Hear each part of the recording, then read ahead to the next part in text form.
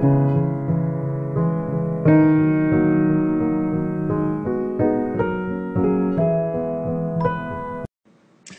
and welcome to a brand new video on the vestibulo-oocular reflex. So in this video what we're going to be discussing is a reflex that stabilizes our eyeballs, keeps them fixed in our gaze while our head is moving.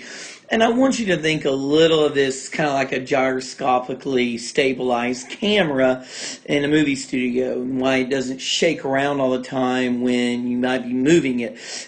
Keeping that steady allows us to see what we're looking at very clearly. So this is what our eyes do, but it's going to use nerves, some crossing over information, a variety of nerves and nuclei that we need to learn about. So in this video, I will be focusing on these things. First, we're going to look at what role our lateral semicircular canal, specifically the lateral one, what it plays in this reflex, how it's going to stimulate, initiate this reflex. We're going to look at all the various nuclei in the brain. Remember, a nucleus is a collection of neuron cell bodies in the CNS. Then we're going to look at the neurons and how they go, and then we're going to look at how this overall affects our gaze, how our eyes will move as a result of the lateral semicircular duct movement itself. So the head moves, the eyeballs move to keep it steady. So to do this, if you want to recreate this, if you will draw the following things out, I want to highlight some what we're looking at. And we're going to start off with just drawing a circle here. I drew it out in PowerPoint because it was just easier for me to do. But this circle being a tube, this being our lateral semicircular ducts, we'll draw two of those. And then our vestibular nuclei, I just drew some circles representing where the nucleus will be. Off to the side here, we want our abducent nuclei, and then the two nuclei of the reticular formation. And then we're going to add our eyeballs. And that is all just to help us understand where these neurons are going. Now remember that a nucleus is a collection of neuron cell bodies in the CNS. So we are in the brain. These portions are in the midbrain. Some of these parts are in the inner ear. Some of these parts are sitting in the midbrain. So we're not going to necessarily worry about that. We're going to more so worry about the nuclei themselves and how this is wired. So what we want to make sure we also understand is a couple important details that we have to talk about, is that there are going to be excitatory and inhibitory neurons. Inhibit and excitatory. In green here, we're going to use that to be excitatory. And these ideas will be necessary to understand what's going on. So red is going to be that a neuron is inhibiting actions on a muscle, carrying inhibitory signals, where green is going to be excitatory signals. Think about it as stoplights and green lights and red and green lights in traffic. So what we want to understand as we start this is, first off, let's look at where our head is moving. Now, I want you to quickly test this on yourself, which you can easily do if you go look at a mirror and you look at yourself in the mirror and shake your head side to side. You'll notice your eyeball stays relatively still, able to lock on, and it appears that your head is moving around your eye. Not really what's happening, but our head is moving and our eyeball is able to fix onto that, so that if you're running and you're looking at something in the distance, you're not going to see it shaky. I always say without this, everything's going to look like a J.J. Abrams movie with J.J. shaky cam. So what we want to imagine is that I've got my head moving and the head is looking towards the right. So I have turned to the right, and I have got two lateral semicircular ducts. Now, we may remind ourselves that in the lateral semicircular ducts is a structure called the ampulla, and the ampulla has hair cells. Hair cells, remember, when they bend one direction, they become stimulated. And when they bend the other direction, they become inhibited. So you have one set of hair cells who will be stimulated depending on the direction that we rotate the head, and the other set will be inhibited because they're going in the opposite direction. As you can see, my arrows that turn to the right, my head turns to the right, the rotational forces on each side are in the opposite directions. So it will bend hair cells in the lateral semicircular ducts in the opposite directions, creating one side stimulatory effect and the other side having an inhibitory effect. And that's very important that we keep that straight. So let's start here on our left side, and we're going to have a neuron sending an inhibitory signal, and let us make sure I put a neuron cell body in the middle, as this is a bipolar neuron. And then let's take over here the other thing, and we're going to draw an excitatory neuron going out there, and this is a bipolar neuron, and they're going to the vestibular nuclei. These are neurons from the vestibulo-cochlear nerve, vestibular branch, coming in. So this would be cranial nerve, number 8 branches. Information from cranial nerve 8 coming into vestibular nucleus. And then what is going to happen? Let's follow the inhibitory nerve first. This neuron is going to pick up and it's going to cross over to the abducent nucleus on the opposite side. It's going to decussate. And as it crosses over to that opposite one, we're going to keep him there. And the same thing is going to happen here. We're going to have a crossing over of information where it goes to the abducent nucleus on the other side. Now, the abducent nuclei are rather interesting is because there will be two types of nerves that come out. There will be some, half of them will cross over and some will not.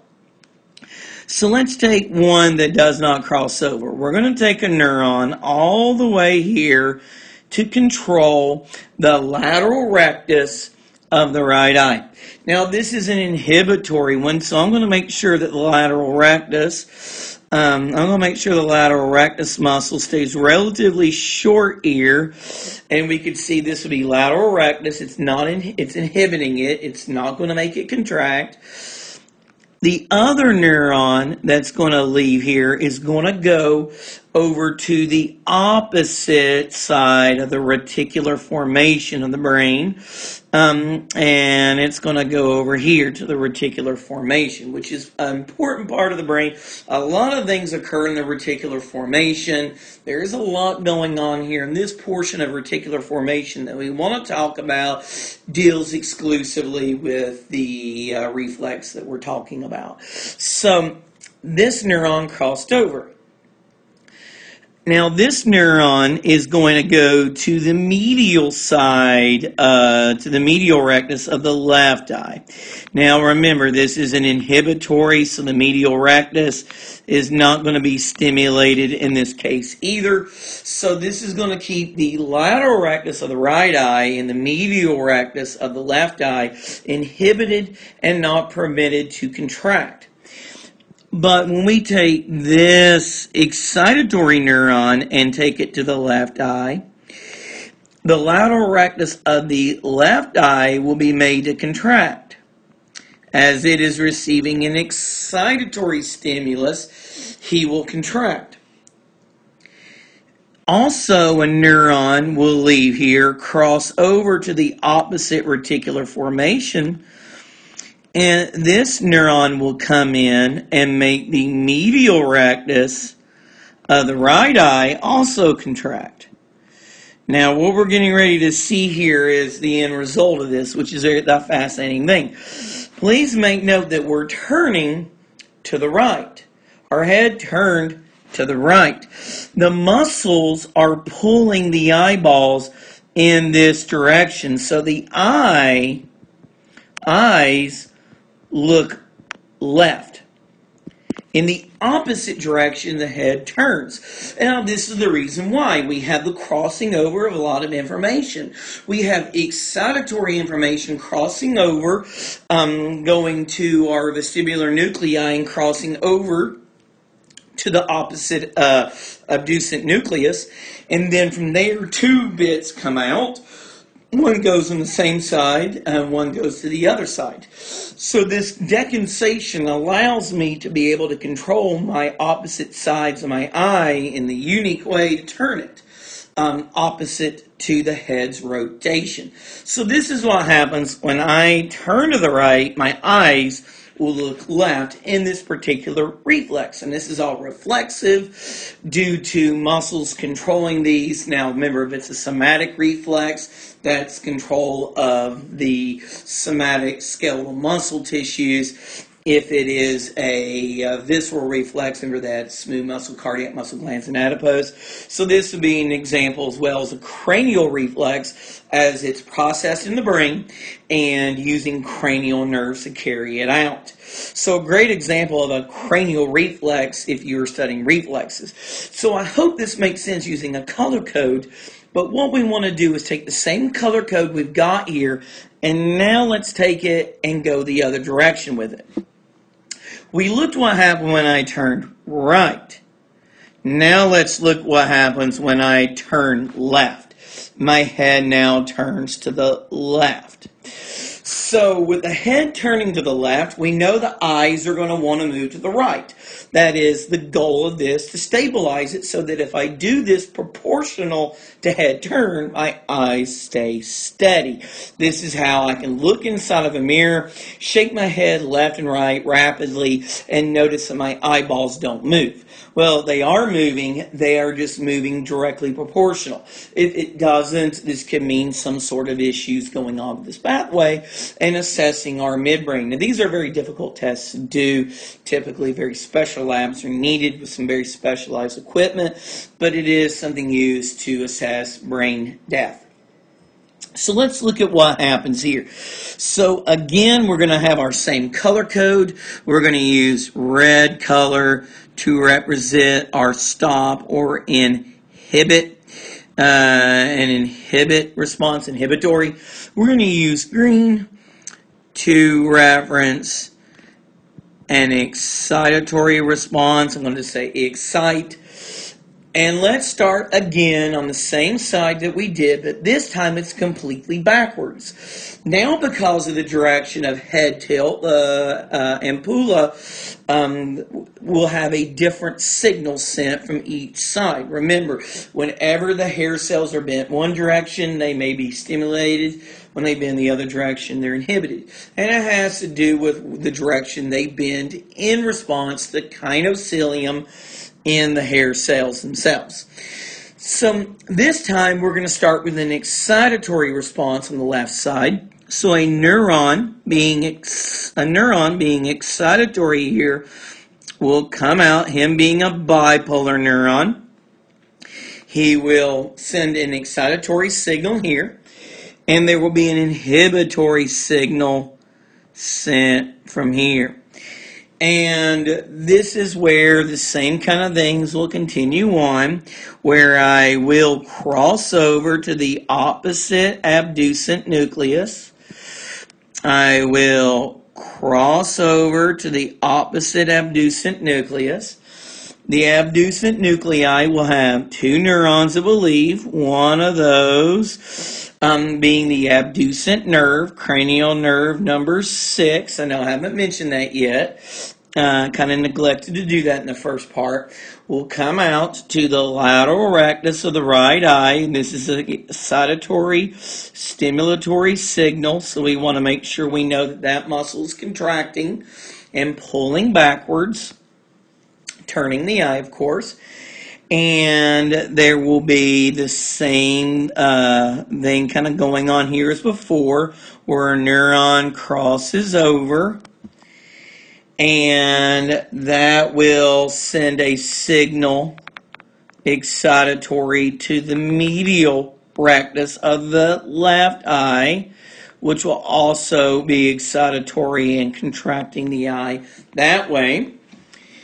And if we follow the inhibitory neuron signal, that will go to the lateral rectus, which is maintained as inhibited. And also that will cross over to this side. And we will pick that up and send an inhibitory signal here. And what will happen is the eyeball will turn to the right. We will have a right eye turn based on the fact that the medial rectus muscle of the left eye is contracted and the lateral rectus muscle, the right eye, contracts. This will pull the eyeballs to the right to counteract a left turn of the head. So eyes turn right. So there will be a right eye look. The eyes look right. And this is opposite to this. The eyes look left and the eyes look right in this case. So we're going to say eyes look right just to keep it consistent with what we saw before.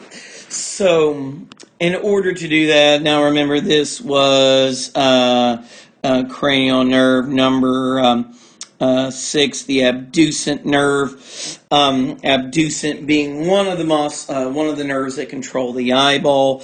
This being cranial nerve number 3. The other one, along with trochlear, are all nerves that control the eyeball. But here we only see 2 nerves.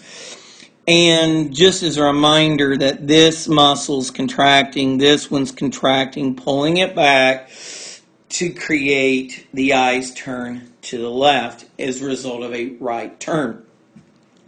So I hope this video really helped us to understand this pathway, a complex phenomenon that really is simple to understand once we look at and understand what's going on in the brain. I may have to redo this one again just because I always want to make it as clear and as good as possible, but I was so interested to do a video on this, something I've been passionate about trying to do for a while. I really love revisiting these topics, and I haven't seen in quite some time myself. I haven't looked at since I was a student and haven't drawn it out myself in a long time. So I really hope you've enjoyed this video series and some of the cranial reflexes that I've been doing and my neuropathways series. I really hope that you guys have some great ideas for things you would like to see me do in the future. If you would like to see me do more videos on these topics, please let me know. Don't forget to like and subscribe. Hit the bell button for more notifications. Let me know what you would like to see in future videos. I'm so excited to try to do more for you, and I hope this helps you understand things in the future. And if you just let me know, hit that like button. Let me know that I'm doing something you like to see. Thank you so much and have a great day.